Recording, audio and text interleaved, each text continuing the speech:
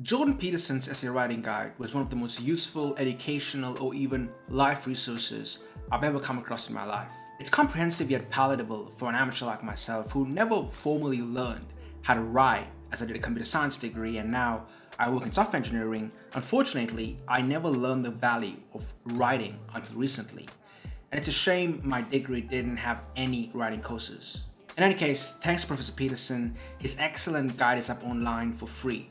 And this isn't about me formatting or the structure of an essay, which you could find anywhere. So I thought of summarizing it, hopefully with brevity, for those who don't want to read the whole document. Needless to state, if you truly want to extract its complete value, I recommend going to the original source. Oh, and another caveat, I do know Professor Peterson said he's currently developing an app for the writing guide. So I hope you find some value in this video during the interim period until that app is released. Alright, so the guide is a 10-step process. Some parts are obviously more important than the others.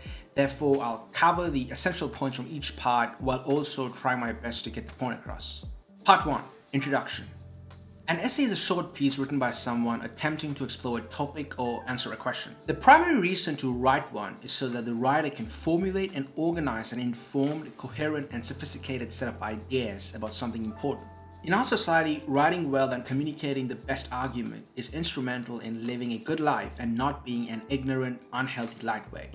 And maybe this skill is particularly germane to our unprecedented times in helping us distinguish between good and bad ideas. For technology, Professor Peterson recommends 2 high-resolution screens that don't have to be bigger than 19 inches diagonal, and he also recommends a good ergonomic keyboard. And in the use of time, and this is an important point, he recommends writing in the morning after having breakfast. Be prepared to spend between 90 minutes and 3 hours writing, and never wait for time to free up. As Professor Peterson states, you will never get big chunks of free time ever in your life. So don't make your success dependent on their non-existence. Therefore, carve out time in your life and write every day. You will find it very difficult to concentrate, but with time and patience, you will develop that habit. An ancillary point, a great book I recommend on cultivating the habit of concentration and practical advice on finding time to concentrate is Deep Work by Cal Newport. Part 2. Levels of resolution. An essay exists at multiple levels of resolution. Words, sentences, paragraphs, and possibly even more. All these levels should fit precisely within each other to make sense. Generally, a paragraph should be made up of at least 10 sentences or 100 words. This rule might seem a bit arbitrary, but master it before you break it. Rules are there for a reason. You are only allowed to break them if you are a master. If you're not a master, don't confuse your ignorance with creativity or style. A 100-word paragraph should convey a single idea. If you feel like you're rambling on, then either your idea isn't clear or you can break it down further. Beyond words, sentences, and paragraphs, your 4th level of resolution, perhaps the most important one, is getting the paragraphs in proper order. Finally, the 5th level is your essay as a whole. This part is tricky as you can get every other level right but still fail, as it could just be an uninteresting and unimportant piece. And unfortunately, a critique cannot specifically point out the mistakes, as it's simply the essence of the essay that's failed. Additional levels. Beyond those mentioned lie levels that transcend the structure of the essay by itself, like your audience. So it's important to know who you're writing for. As Professor Peterson's favorite group of people, the postmodernists, understood, an essay necessarily exists within a context of interpretation, made up of the reader and the culture that the reader is embedded in, which is made up in part of the assumptions that he or she will bring to the essay. If all these levels of resolution work together simultaneously, your essay will succeed. Considerations of aesthetics and fascination. While your essay should strive for brevity and clarity, don't forget about beauty. As Dostoevsky famously wrote in his great novel, The Idiot, beauty will save the world. So try and pay attention to the melodic or poetic aspects of your language. When you begin writing, if you feel bored, meditate on why that is, because if you're bored, your essay most definitely will bore the reader too. You could be bored because the topic you've chosen doesn't interest you and you're apathetic to it. Or maybe if you're writing a university essay to simply pass a unit, you're resentful. But that also doesn't mean all fault is with the topic you've chosen or been assigned. As Professor Peterson states, you have to place yourself in the correct state of mind to write properly. You must choose a topic that is important to you. You have to determine how to write about a topic in a manner that is compelling to you. It's a moral, spiritual endeavor. On a personal note, as a neophyte, I completely relate to these words as I began to feel I was doing something profound when I started to approach the craft of writing with reverence. And above all, remember, finished beats perfect. Don't let perfect be the enemy of the good. Part 3. The topic and the reading list. Your essay will be generally answering a central question. The writing process can be divided into two different ways. Either list the topics you've been assigned, or if you have the liberty to pick your own topic, then compile a list of 10 or so questions that you might want to answer. Now start constructing a reading list. If you have writer's block, that's because you have no ideas. So read something. If that doesn't work, read something else and maybe something better. Repeat until the problem is solved. If you don't know what books or articles to read, then start with Wikipedia. For starters, use a reference list for further reading. As you list down your readings, start taking notes against each source and organize them accordingly. Assume you need 5 to 10 books or articles per 1,000 words of essay. A psychological note and some notes on notes. When you go through your reading list, if something catches your attention, then notice this. Try and understand why this may be and start taking notes. And when taking notes, don't waste time underlining or highlighting chunks of sentences. This is useless. Rather, extract the meaning of what you're reading, at least for yourself, and write it down. Take about 2 to 3 times as many notes in words you will need for your essay. Prune and edit later, but focus on understanding at the moment. Then, derive about 8 to 10 topic questions from these notes. Now choose a topic from the list you've compiled and your readings. Once you've chosen your topic, remember that your first draft should be longer than the final essay, about 25% longer. Part 4. The outline.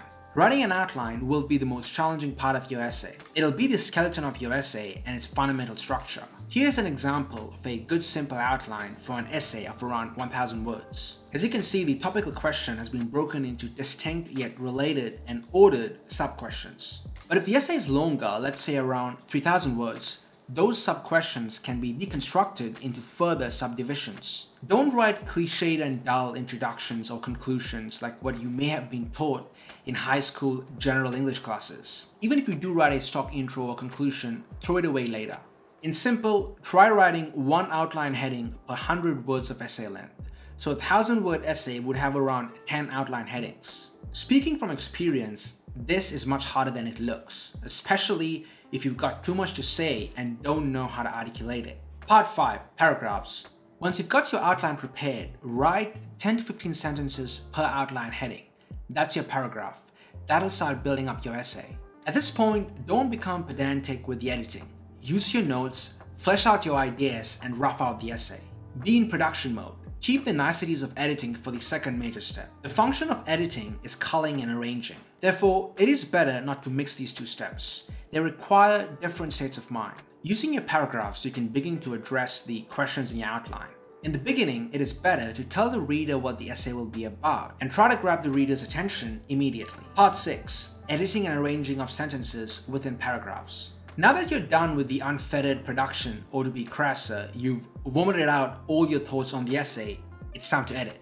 First, break down your first paragraph into individual sentences like this, and rewrite a different version of each sentence under the separated ones. You may find the newer version flows better or is much clearer and more meaningful in getting across your point.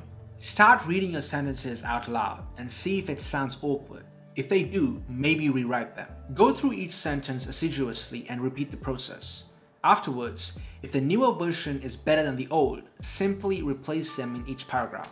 Given you improve the individual sentences in your paragraph now, you could improve their order and structure within your paragraph. Some pruning may be involved here as you eliminate the sentences that are superfluous. Once you've done this process to all the paragraphs, you can compare the newer versions with the older ones and ascertain that the refinements were actual improvements. Part 7. Reordering the paragraphs. Similar to ordering the sentences within paragraphs, you have to order the paragraphs within each section. Pretty much repeat the previous step, but instead of sentences, you do it to the paragraphs this time. Also, compare them to the subtopics from your essay outline.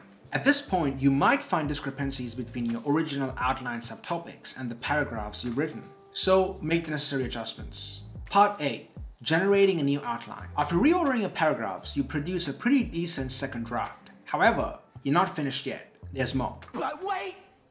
There's more! In this step, you fully reorder the essay outline. First, reread what you already have. Maybe reread it a couple of times and then put it away so that you can reconstruct your whole outline once again. In this way, you lay down your argument once more, at least the essence of the essay, and you'd probably improve it in the second iteration.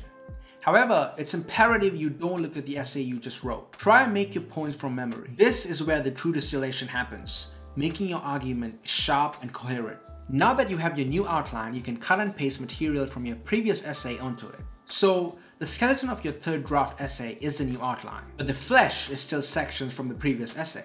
In this process, throw unnecessary material away, get rid of what is substandard, and leave only what is essential. And just like that, your third draft is your final essay.